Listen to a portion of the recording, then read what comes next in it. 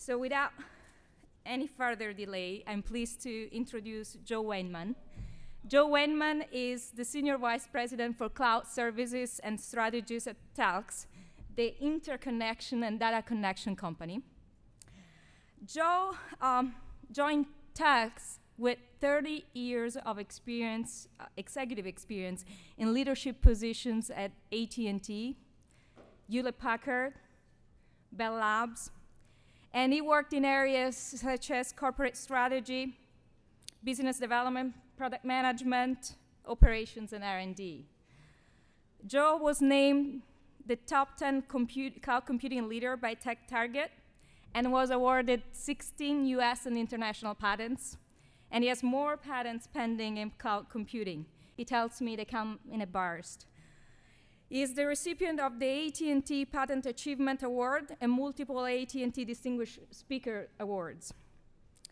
He has a variety of articles and talks published in venues such as the New York Times, Business Week, Forbes, CNN Money, Business Communication Review, the ACM, IEEE, CIO Magazine, and so on and so on.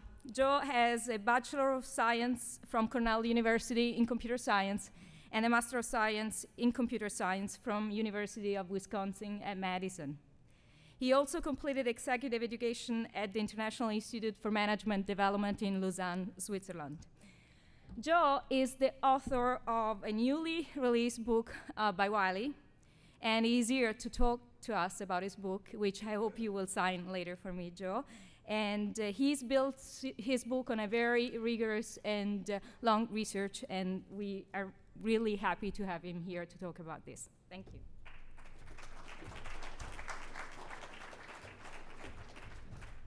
Hi, everyone. I'm shooting for a personal best. I've got 40 slides in 20 minutes, so hopefully you'll help me achieve that. It'll be a new personal record. I managed to do 60 slides in 60 minutes once, but I think this is even better. Hypothetically, if I had a presentation, would it be this PDF? Yeah, I know. There goes the record. 5 seconds. But it's like the dropping the baton in the relay, right? All right. So, yes, this actually has been a hobby of mine, which some people collect stamps and some people write equations. So what can I do? I guess I missed out on the stamp collecting gene. But what I'm going to do is take you through some thoughts on cloud strategy, because a lot of people focus on things like cost reduction and business agility, and I'm interested partly in can the cloud be strategic. And then I will take you through a little bit of axiomatic foundation for the cloud and some of the math behind it that inevitably turns out to impact the way that the cloud ecosystem will evolve. So most of you are students here. I assume there's kind of a background that includes computer science, business, and also math. So hopefully you'll find this interesting. So first of all, a little bit about Telx. We're the data center and interconnection company, so probably any email or text message or whatever that you send goes through our facilities. We're kind of like the airport where different carriers come in, only instead of United, it's Verizon, and other carriers go out. Instead of Delta, it's AT&T, let's say, so we handle mobile traffic, lots of high bandwidth interconnections. So I won't say much more about the company, but that's the background. This is the book, Cloudonomics, as Katia mentioned. It just came out in hardcover a couple of, I guess it's a month now ago, so starting to get some play. And so because I know you're all paying back student loans, I'll save you the requirement to buy the book by just going through everything right now for free. How's that? So a few thoughts about the cloud as far as basic insights into cloud economics. First of all, there's a notion that the cloud is a revolutionary new technology and business model. The primary benefit that it offers is cost reduction. A second one is business agility.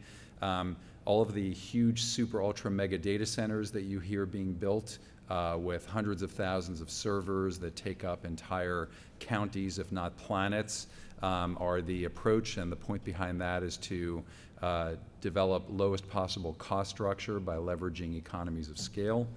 Of course, rational decision makers like CIOs and IT managers will select the lowest cost option, which means that as more and more of those customers select the lowest cost option, that will lead to concentration in the industry, so there will only be a handful of players. Another big benefit that people talk about in cloud financials is rather than expending capital, spending millions or tens of millions or hundreds of millions of dollars for infrastructure, there's the ability to shift that to an operating expense stream, which is, of course, much better. And that will lead to, as Nick Carr calls it, a big switch where computing will move out of the enterprise data center and into the cloud. And by the way, that will also lead to commoditization. You know, you'll have these huge information factories and all services will be identical. And of course, the fact that cloud reduces computing costs in turn means that that will reduce IT spend. The only thing, I'm sorry, I forgot to put a title on this. Oh yeah, here's the title. This is what everyone believes. I think it's all wrong. And I think I'm going to, hopefully in the next few slides, explain why it's all wrong, or if not wrong, then at least very questionable or debatable. So let's start with commoditization of IT. There's, since most of you are college students, what I call the pizza problem. And the pizza problem, if you're a service provider, basically is this. When was the last time you went to a restaurant and said, "Great pizza, who's your electric utility provider?" You don't do that, right? You don't do it because it's hidden, irrelevant plumbing. And this is the challenge that telecommunications companies and over time, allegedly, cloud providers will have, which is, how can you charge a premium for your services if there's a high degree of price competition among a commoditized product, right? So fundamentally, you could say that this question is, does IT even matter? And since many of you are studying computer science, it would be nice to know that it does. And in fact, it's a logical question to ask. And there's a best-selling book called Does IT Matter? A famous Harvard Business Review article by the same author called IT Doesn't Matter that preceded this. He toned it down a little bit for the book. And it's a valid question. And Nick Carr's argument fundamentally is, because IT has become ubiquitous, ubiquity leads to commodity, and anything that's a commodity can't possibly lead to strategic advantage, right? No, Apple doesn't say, wow, we've been really, able to deliver the iPad because there's air around our facilities and we can breathe it, right? Everyone can breathe air, so it doesn't possibly differentiate you. So it's a plausible argument, and it's one that we all really need to pay attention to. Now, moreover, there's some interesting data. This comes from McKinsey and Gartner, where if you look at the scatter plot, and if we just eliminate this, it basically says that by industry, there's essentially very little correlation between IT spend and profitability. And you can pick your metric, labor productivity, there's dozens of them, and basically you end up with data that sort of looks like this, that says, yeah, you can spend more or less on IT, and it's really not going to impact your profitability. At least this is some cross-industry data. There is some other data that seems to show the reverse. For example, this comes from Eric Brynjolfsson at MIT and his colleagues, that basically says that the use of big data can actually contribute if you're one standard deviation away from the norm in terms of use of quote unquote big data, business intelligence, analytics. That results in a 5 to 6% improvement in profitability. And they look at different metrics and there's different results. Some of it depends on whether you're allowing for a time delay between investment and return, but ultimately you end up with some positive data around that. Let me come back to this slide. This is some information from Sunil Mithas at the University of Maryland, and the important number there is that 1.912, and what it says is that basically there's a 2-to-1 payoff for an investment in IT. If you spend $1 on IT, whether it's depreciation expense for capital or whether it's an outright operating expense, you end up expecting to get almost $2 back in terms of the earnings on the marginal revenue that you would make or what have you. And fundamentally, I think there's the big strategic question, which is, does anyone know what this is a photo of?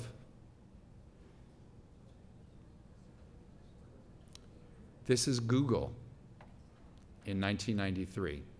It's the server rack in Larry and Sergey's dorm room that was Google. And the point is, Google right now has an over $200 billion market cap, 40 billion in revenues, extremely high margins. But if you think about how they were successful, they are what I would consider to be the data point or counterexample that falsifies the hypothesis that IT doesn't matter. Because if IT doesn't matter, how do you explain Google's success? It was just random. They had no access to capital on a preferential basis, that they had like a lower cost of capital. They had no brand, right? They didn't have a company name when this was the server rack. They had no preferential access to resources because all they were doing is indexing the publicly available web. And by the way, they were late to market. There were 18 other providers around, probably before many of you were born, that were already in the market and had the market presence. The only thing they had was a better algorithm, which obviously is expressed as IT, coupled with better ability to execute at scale in terms of the cost structure through things like not only economies of scale, but power engineering and being able to distribute queries to end up with the very low response times that they have now. So I would claim that this picture alone is proof that IT certainly does matter. Now, once we say that IT matters, what about the cloud portion of IT? Which you could argue is basically most of IT today, or you could narrow down your focus. And I don't have time to get into these, but these are a number of the general use cases for the cloud. In the book, I go into some of the math, but basically, to give you a simple example of that math, a point-to-point communications network with n players has n squared connections, and so if you assume, there's some differences in distance, but if you assume a connection costs a given amount of money, that gets very expensive as you scale, whereas a hub network only has order n connections, and so there's a crossover point at some point. And ultimately, I would point out that a hub or mesh network fundamentally is a cloud service as opposed to point-to-point networks that weren't. So if you want to date the electronic or electrical cloud to a particular year, the correct year is 1872, which is when the first telecommunications exchange was deployed in New Haven, Connecticut. And that was a cloud service because before then, what you would do is you would have you'd lift up your phone and there would be a wire going to whatever the destination was, and it was a hardwired point-to-point connection. So if there were 4 people or places that you called, you had 4 phones on your desk. One meant call the hospital, one meant call cousin Ned, the other meant call the office, etc. There are also some cases where using the cloud doesn't really make sense. For example, if you're trying to compress data for transport, you wouldn't take all that data, put it in the cloud, and then compress it any more than if you were trying to transport frozen orange juice. You wouldn't take all the oranges, drive them up in a truck from Florida to New Jersey, and then, concentrate them here. So there's lots of use cases where, of course, you want to do it locally and on premises. Again, no time due to the attempted world record to cover this in depth now.